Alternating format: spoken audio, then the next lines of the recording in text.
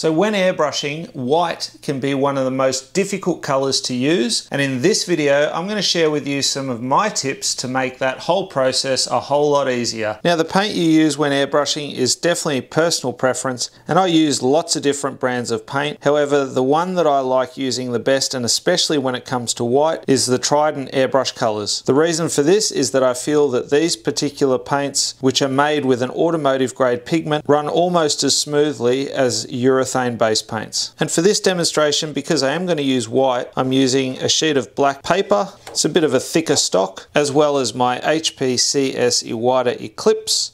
Now this runs a 0.35 needle nozzle setup, and I've also got the SPRAYGUNNER moisture filter hooked up underneath, and this does have a MAC valve on it. If you want to learn more about this SPRAYGUNNER filter, I'll link up to a video in the description below. A couple of things I like to do is I like to remove the air cap. It just allows for easier access to that needle for picking off tip drying. Plus you can also see exactly where the paint's going to hit. This is really handy if you are going to do fine detail. And the other thing is I've got the compressor set to about 30 psi with the MAC valve entirely wound out. So you can hear if I wind it in, it'll drop that psi right down. So I'll just keep it open, so that if you aren't running with a MAC valve, then the Eclipse will run very similar to this demo. Okay, so the Trident paint, you can run it straight out of the bottle. However, it is going to be very thick, and I think this will be pretty common across the board with all different brands. But let's start with that. Straight out of the bottle, 30 psi. And to start with, I'm just going to spray from a distance. And then you can see if I go up close, I'm able to get fine detail. But tip drying hasn't really started yet. It will do once I paint for a bit longer, and you can see now I'm starting to get a bit more intermittent spray.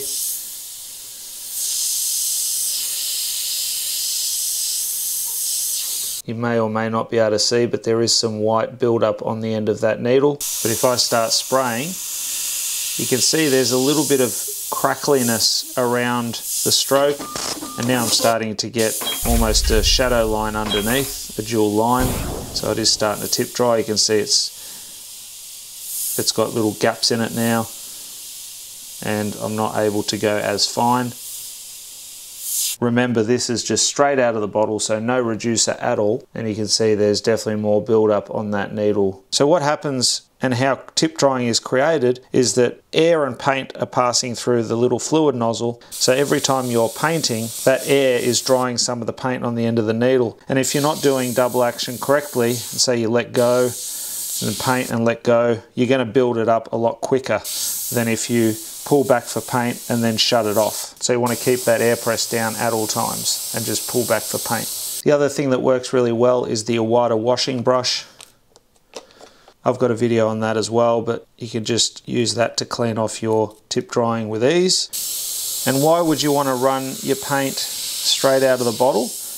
Well, if you're doing, say, a wall mural where it's a bit bigger and you want to get instant bright white highlights, then you may choose not to thin your paint down. And same if you're working, say, on a black t-shirt and you want to get quick coverage, then I also wouldn't be thinning out my paint. It's just going to take longer to cover. Just remember that that means that you will have more tip drying issues, and it may be harder to get fine detail.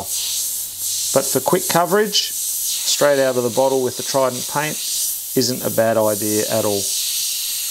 Okay, let's say you want to thin out your paint, then with the Trident you use a reducer, and you can put that straight into your paint to thin it down. They also have a reducer concentrate which you need to mix at 9 parts bottled water to 1 part concentrate to make up your mix. Different brands will have different products which you can use to thin out your paint, whether they call it a reducer or a thinner. Whatever the brand recommends, use that to thin out your paint. So now let's say that we want to run with that 30 psi, you still want to get decent coverage, but you want to have less tip drying, then I would mix up your paint at a 1:1 ratio, so equal parts. I'm just doing this by eye. I've put the reducer in first, and then put the paint in. This is just mixing it in the cup. You don't have to do this. You can just pop the lid on, give it a good shake, and that'll mix up your paint for you. So now what you're going to find is that it's going to run smoother. You're going to be able to get that finer detail.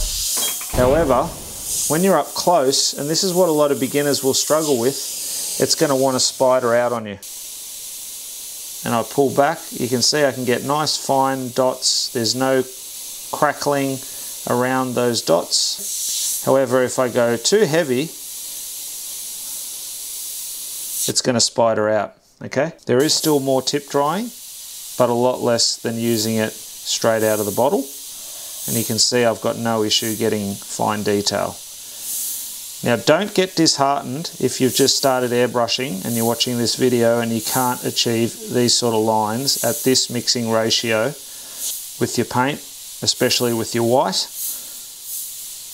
I've been doing this for quite some time and it really just takes practice. The other thing that you'll find is that in order to get the white extremely bright, you'll need to cover over it numerous times. So you just keep coating it, covering it very, very slowly with that white paint, and you can see it's getting nice and bright. What I also like to do is leave the air on, don't pull back for paint, and that way it's going to dry the surface, the paint will cross-link, and then you'll be able to build up the paint nice and brightly without the risk of it spidering out and pushing out the center of the paint. Let me show you what that looks like. So if I try and do it too heavy, too quick, you're going to get this sort of an effect. So if you're going for that look and you want to get those real defined edges, then by all means you can use that to your advantage. However, if you want a nice gradual build up, then you just need to keep coating that white, keep doing layer by layer and very, very slowly, and that will get it nice and bright. And you can see how bright that is compared to the previous. So again, if I want to get these brighter, even with the dots, work back over them a couple of times. And I think this is where a lot of beginners struggle, is they don't have the control to work back over the top of it. And sometimes you need to do 3 or 4 passes to get it nice and bright, especially if you're working on a black surface, a black t-shirt for example, then it's going to take longer to build. So just be patient with your white. You can see how much brighter those dots are now. So working back over them will continue to brighten them, but just have some patience, take your time, and then that way you will get a nice bright white highlight. Okay, so now if you want to do really fine detail using white, then my mix that I like using is 30% paint, 70% reducer. And this is at about 20 PSI. So I've dropped the pressure on my compressor and now I'm at that mixing ratio. I've already got some that is pre-mixed that I use regularly. Now this will allow even this Eclipse to go super fine. However, it is going to be even more difficult to use. So again, if you're just starting out, you can give this a go. If you're mixing up say 100 ml, you would do 30 ml of paint, 70 ml of reducer. You can see how nicely that flows.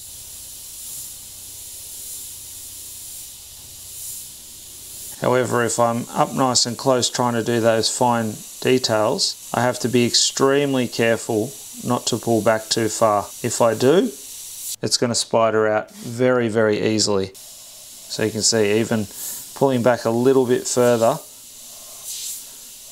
I'm going to get a much wetter line. So you want to really control it. And because it's even thinner, you're going to need to do more coats to get it bright. However, running at this mix, you're going to get little to no tip drying and you can go really, really fine. You can see how easily that's spidering out. But if I control it, I can get some really nice fine dots. So when you are attempting to do that really fine detail and you want to make sure that your paint is super smooth and there's no issues, then I also like using these paper cone strainers. This is a 190 micron, a mini version. So same as what spray painters use, but a lot smaller. All I do is I'll hold that over the top of the cup and then strain my paint straight into it. And this just means that with any of that old paint where you get dried up paint around the edge of the bottle, well, that can fall into your paint and then contaminate it, and any of those those little dried bits of paint will block up the nozzle, and then you're going to have more issues with tip drying. So straining your paint, especially if you're using older paint, is definitely a good idea. So to fast track your learning, you can definitely check out our online airbrushing course at airbrushisylum.thinkific.com, or you can continue to watch some of the other videos that I've got listed here. And until next time, go grab your airbrush, do some amazing artwork yourself, and I'll see you again very, very soon in the next video. Thanks for watching. Bye for now.